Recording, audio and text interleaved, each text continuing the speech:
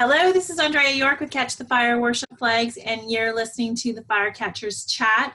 We have a very special guest today. We're talking with Angel Purdy, and we're going to be talking about how worship has affected her and changed her, and kind of what she's there's some really exciting things that she's going to talk to us about. So welcome, Angel. Hi, how you doing?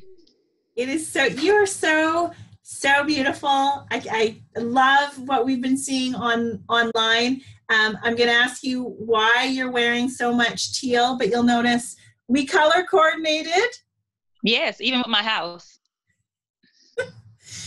We color coordinated. I wear this t-shirt. You can't even see it. It's the dance worship flag dance shirt that Angel designed, and it is one of my favorite t-shirts. It's the color that I love too, but I love these t-shirts. So let's start chatting with you. What does worship mean to you? Worship is who I am. I can't see my life or see myself outside of worship, because it's been a part of who I am for so long. It's been a part of my growth as a child of God, as a mother, as a wife, as a leader. I can't not see myself apart from worship. That's amazing. I love that you said that, because you cannot. Worship is more than an act. It is more than singing a song. It's more than clapping your hands. It's part of you. You can't get away from worship. Like you can't get away from breathing. From breathing. Yeah. How long can you tell us a little bit about you're a dance minister, you're a dance leader for your church. Can you tell us about your dance ministry? And you've actually just started using worship flags like recently in the last couple of years. Can you tell us about how worship flags has actually changed the dance ministry that you've been leading? Yes, I've been in the dance ministry now since about 2005. I remember my first time ever ministering in dance. I was so low, and it was just something that I felt a tug to do. It was after Hurricane Katrina and Hurricane Rita, which my city was affected by Rita, and I lost my home and lost everything in that. And so in that, I just had a tug to just worship and to just bring before him just all of me. And in that, shortly after there in 2006, I began to assist and help with my dance ministry. I attend Christian Baptist Church here in Lake Charles, Louisiana. And from there, it just, over the next couple of years, the Lord just began to open doors. I then went from assisting to leading, and then I was leading the children's ministry. And currently I lead 5 ministries. They're different ages, and we have everything from young men to young women, young adults, and on down to like our 5-year-old little girls. And it's just been such a blessing and so amazing. But we just had rehearsal yesterday, and we were just discussing how over the last couple of years our worship has changed so much. And it started with flags. We have always had flags. We had like little small square, probably what you would consider a children's flags. And we used them from time to time, but we didn't really have the information or the knowledge behind why we were using them. We didn't have the information or the knowledge behind why we were using them and what exactly they were used for. We just knew that they looked nice and they added a different element. But there was a song that we were getting ready to do called Bigger by Jacqueline Carr. And that song, I just saw a vision of making God as big as I could possibly make him. And only thing I could do that with was some big flags. And so I began to search them out, and I found Catch the Fire worship flags, and we ordered. And from there, that was 2016. And like now, I didn't know what to do with them. They were so big when I got them, and I was just telling my ladies, like, I don't know what we're going to do, but I'm going to learn how to use these. And it wasn't even something I had to learn to do. Holy Spirit just began to teach me and to show me and to guide me. And before you knew it, it was kind of like they were a part of me, just like worship was. That's amazing. So now I want to also just interject and say you invited me to your church last year in 2018 for a conference that you had put on, and I usually bring worship flags for workshops that I'm teaching at. And because of the distance, I wasn't able to take them on the airplane. And Angel, when you say that you've gotten worship flags for your team, you have almost as many as I have. I didn't need worship flags. And your team is so astute with them, with the dance. It's so beautiful. It is so, you've developed the team so well, because you can tell that it comes from such a deep place from you.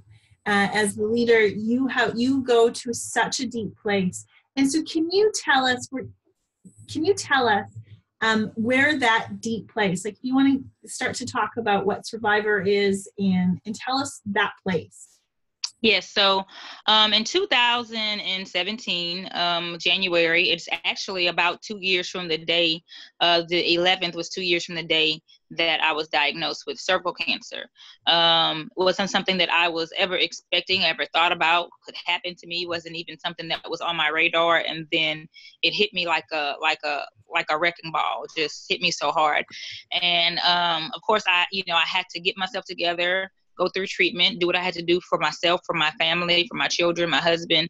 And then once I came back from treatment, it was such a disheartening thing as I began to share my story, because I didn't talk to many people about it in the process, because I wanted to make sure that I stayed positive and just had a tunnel vision, and I didn't want anything to get me distracted or off focus of what I was going to do, and that was going to live through this.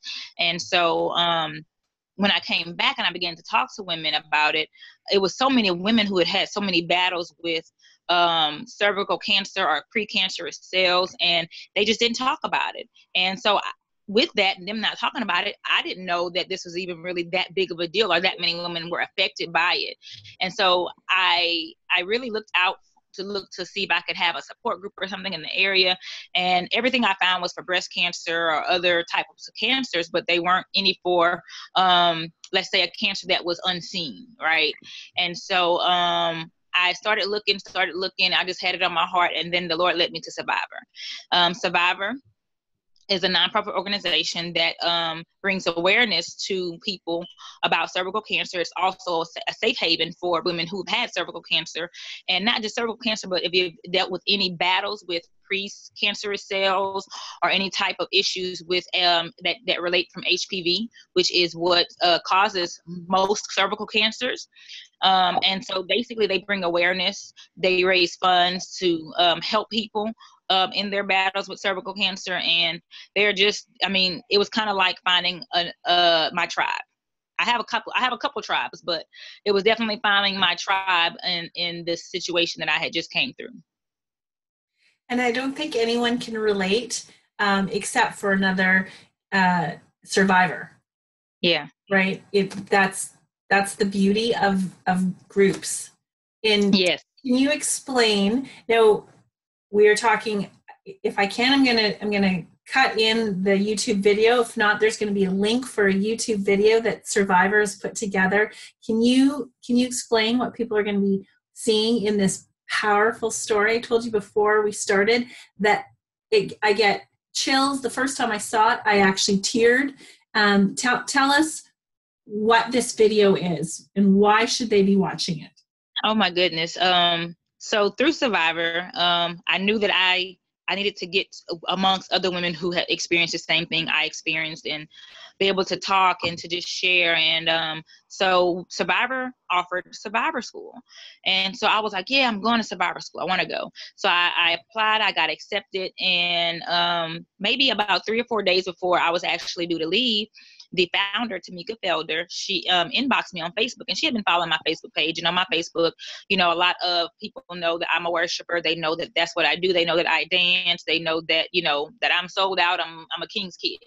And so she had inboxed me, and I have a business that I started last year on the anniversary of my diagnosis called Move, that was basically a business / ministry that would allow me to teach worship arts outside of my local church, so I could teach it to the community. So she had been seeing me do that, and so she asked me, could I bring some type of streamers in our ribbon color or some type of dance attire. She had a vision for a documentary that she was doing, and she wanted to see me dancing on the beach. But it was funny though, because I had already talked to you, Andrea, about ordering the Knowledge of the Glory flags, travel flags that came out, because I already had a vision of myself just ministering on the beach, dancing on the beach, and not for anything, just because that's where that God has mandated me now to go forth and worship and take territory wherever I go. So I was gonna be in a brand new place in Cape Cod. I had never been there. I was gonna be on the East Coast on the Atlantic Ocean. I was gonna take that opportunity to worship, and I wanted to worship with the flags of the Knowledge of the Glory because they were very similar to our colors. So when she asked me that, I was like, well, you know what? I actually already see myself on the beach dancing at sunup or sundown, and I've already ordered some flags to take with me. So yeah, sure, I'll just throw in some garments and I'll take them with me. And I really didn't know what to expect. And I just, this is something that was new for me to like go out and to just dance just for this video. But it really wasn't just for the video. And I didn't really realize what I was walking into at that moment. But when I went to Survivor School, there were so many people who didn't even know what liturgical dance were. They didn't know what a worship flag was. They didn't know what it was to move in worship like I move in worship. And so that was something that I was able to bring to hundreds of people who had never experienced it before. And so I found myself on the beach at the evening, at probably about sunset, when everybody else was in the hotel's restaurant that had windows that looked out to the beach to where I was dancing. And all these people at dinner got to experience worship like they had never experienced it before. And so that was just, I just thought, I was like, God, you're amazing. This was a setup. This was a setup, and I didn't know it, but now I know it now. Time and again, that's not the very first setup that he's made for you. Won't be the last. Fire catchers all around, flaggers, worshipers. I mean, the Lord is really bringing to forefront the powerful aspect of worship in general, but adding in the whole worship, the creative arts, and adding to it. And it makes your story so much more powerful. So if we're definitely going to be linking to that YouTube. If you haven't seen it, we've had it all over in my emails that I've been sending out to the fire catchers. We've put it in our blog. It is just so powerful. Now, you talked a little bit about our colors. Now tell me, why is your hair teal? Why are you wearing turquoise? Now, normally you actually have blue lipstick, but today you're not wearing the blue lipsticks. Can you tell us why you're doing that and how we could get involved with what you're doing? Yeah, so January is CCAM, which stands for Cervical Cancer Awareness Month. And all month long, we're bringing awareness to people everywhere about cervical cancer, about the effects of HPV. HPV does not just affect women and does not just produce cervical cancer, but it can produce cancers in men as well. So we're just trying to make awareness, make everybody aware of HPV. There is a vaccine that can be taken and given to our children as young as 11 years old to be able to prevent this in the future for them. And it covers certain strains. There are multiple strains of HPV, but there are certain strains that cause cervical cancer. And there's two that are very common that are high risk that cause cervical cancer. And so with that, I want to make sure that everybody knows. And so what we do with Survivor is we do teal and white Tuesdays. So today is Tuesday, and I'm wearing my teal and my white. It happens to be one of my favorite colors even before it became my ribbon color. But today we're wearing our teal. Like you said, I normally have teal lipstick on. I didn't wear it today because it was a kind of a down day. Usually I don't really put on too much makeup until it's Sunday and I'm getting ready to go to church. But I definitely decided to color my hair. That was something that I said I wanted to do. I'm a hairstylist, so I've had like almost every color in the book. I've never steered toward the blue and the green, but I got blue and green all together now with teal. So I did this last week, and I wanted to be able to wear it all month long, probably a little bit past a month because I really love the color. Everybody's telling me how great it looks on me, but I just want everybody to know about cervical cancer, about the cause, the effect, and how it can be prevented. And even on Sundays, what I've been doing on Sundays is wearing my lipstick. whether it's teal or not, and then I smear it purposely. And then people want to come up to you and be like, hey, you got a little lipstick right there. And I'm like, no, leave my smear. A smear for a smear. Have you had your pap smear yet? And I do this Sundays after church. You know, it's really probably taboo to be doing that in Sunday, Sunday before Sunday school, or, after Sunday service. But it's something that we definitely need to know about, and we definitely need to be able to be proactive. The Bible says that we are destroyed for lack of knowledge. And so we have to make sure that we not only are educating ourselves in the word, but educating ourselves with our health and those things around us that can affect us, physically, because our bodies are the temple of the Holy Spirit, and we want to make sure that we're doing everything possible to keep it perfect and keep it the way it's supposed to be. I can't worship if I'm sick. I can't, minister to other people and come from a place of healing if I'm not healed myself. So we have to make sure that we're taking care of ourselves. So thank you so much for that. That was, what are you saying to the women, that not only just should we know about what you're talking about, HPV? Yeah. HPV. PV, as in Victor. Yes. Okay, HPV. And so in this month, are you suggesting that women make sure that we get our pap smears and checked out by our doctors? Yes. So there's more than one way that you can do this. Make sure you are seeing your doctor annually. My mistake was I assumed that a pap smear and a well woman's visit was the same, and it's not. You get a pap smear at your well woman's visit. Now there are new standards for pap smears. So some women don't have to get them every year, but depending on your age, depending on your history, will determine on how often you should get them. But then there's now an HPV test, because HPV is something that can lie dormant. And so you can go in for a pap smear and have HPV in your system, but then you won't ever know it if it's not active at that time. But then it can decide, 3-4 years later, it's going to pop up and be active. And now you have HPV, you have that to deal with. So what you want to do is talk to your doctor whenever you do make your well woman's exam visit. Talk to your doctor about doing an HPV test and a pap test. And so we are recommending women to do those together so that they can kind of cover all bases. All right. And you also mentioned that men can be affected by this too. So they should see their doctor at least once a year and ask for this test as well. I'm not 100% sure on testing for men, but definitely everybody should see their doctor once a year to make sure that you're good and your health is okay. See, at Firecatchers Chats, we talk about it all. Everything. So we're gonna wrap it up. I just want to pray for you. Actually, before I go, can you tell us your prognosis of your diagnosis of the cancer? Yes, I actually just came back from my I go to a well woman's visit now every 4 months with my oncologist. So I just went let me see, what's today? I just went last week on Wednesday, and everything is good. They did a chest x-ray to make sure, because cervical cancer tends to sometimes want to reoccur in the lungs, but my lungs look good. They're clear. They're normal. My pap smear came back normal, and everything is good. So I'm just going to continue going and see my doctor every 4 months, continue to be healthy.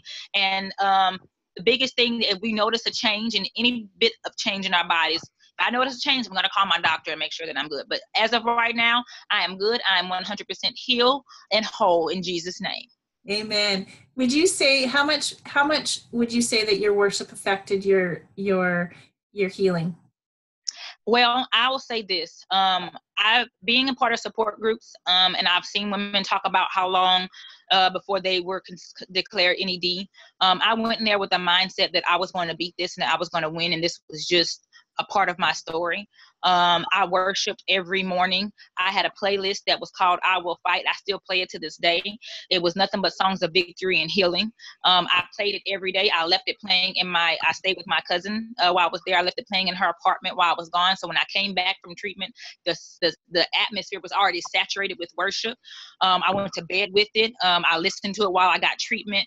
And I didn't move around a whole lot as far as in dancing, just because of the physical effects that it had on my body. But I had a dance in my heart and in my spirit. And 29 days after starting treatment, so I got diagnosed January 11th. I started treatment February 6th. On March 7th, when they did my scan, and that scan was really only to prepare for my next part of my treatment. But that scan showed them that I had no evidence of disease and that the cancer and the tumors were gone. So I praise God for that. And I know that that's only because of my worship and of my belief and just knowing that God was going to do a miraculous healing in my body. Amen. And you know what you just said, what you said at the beginning actually just ties in what you've just said.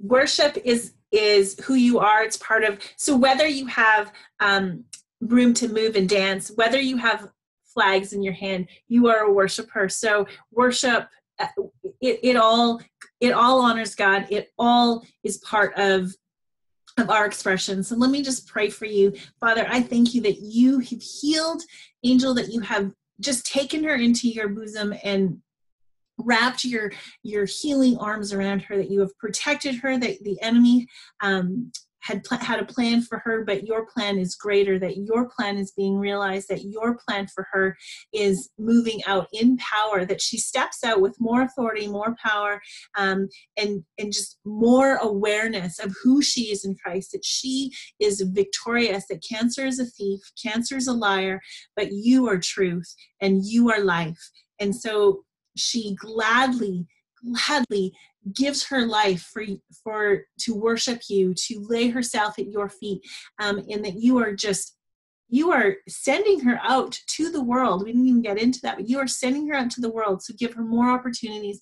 And for those that are watching that have health problems, that have cancer or worry, that we just stand with them as sisters in Christ, that cancer is a thief, but you are the healer, and we proclaim that, and we worship you because that's who you are. In Jesus' name, amen. In Jesus' name, amen. Amen.